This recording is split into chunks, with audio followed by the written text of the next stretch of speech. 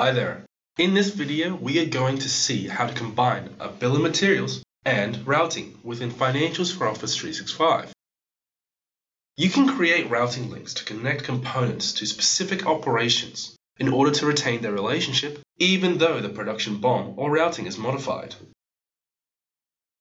It also facilitates just-in-time flushing of components, namely when the specific linked operation starts, not when the completed production order is released.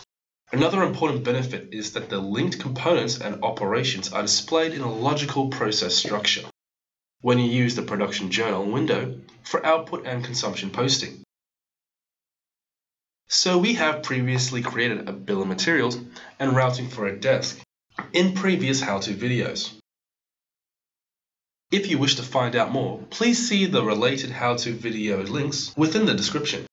First, we must go to the routing link field within the items production routing. We could search the routing in the top right, or just navigate to the parent item and select our routing. To edit a routing, it must be in the status of under development. In the lines table, we can now create routing links.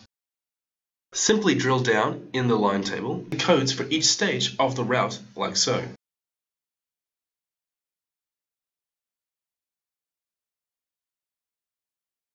Lastly, set the routing status to certified.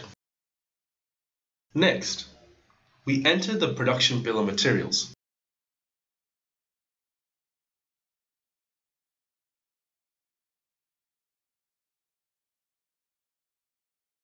Set it to under development, and allocate the materials to be consumed at different stages of the routing by selecting the code that you have assigned to the relevant operation.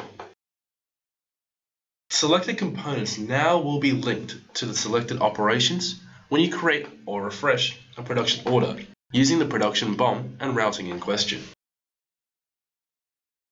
This is visible in the production order components window under the production order, and here you can also remove and add defined routing links at any time. You can also view the BOM costs share with the item card.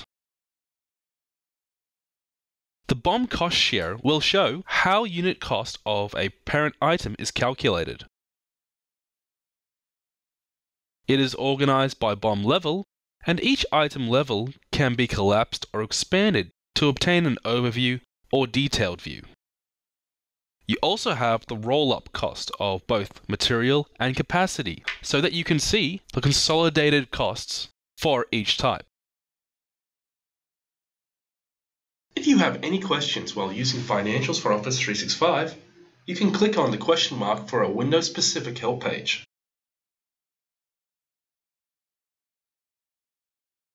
If you want help with a field, click on the caption.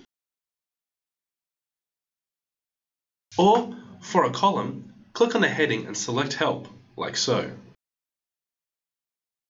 You now have an item ready for production, and that is how to combine production BOMs and routings.